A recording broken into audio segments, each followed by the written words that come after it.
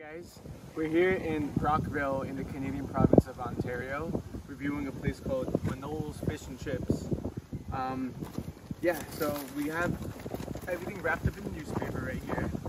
We have 2 pieces of cod, 1 piece of haddock. It was about $25 with an extra homemade tartar sauce. So here we have the fish, here's an extra piece of haddock, and here are the pieces of cod. So let's try it. The tartar sauce is homemade.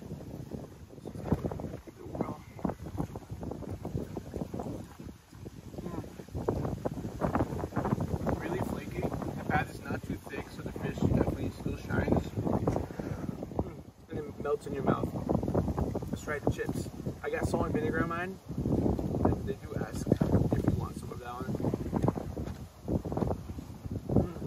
Really, really soft. I'd compare them to more like McDonald's, kind of like in terms of consistency, but much more flavorful.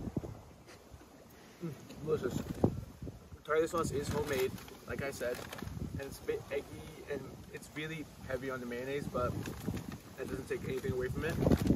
So let's try the piece of haddock.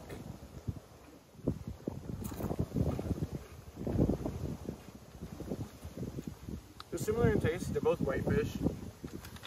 But I would say that I prefer the cod a little bit more because it has a bit more of a spice to the texture. All in all, I give this place really high marks. It's like a 7.9 out of 10. Yeah, thanks guys.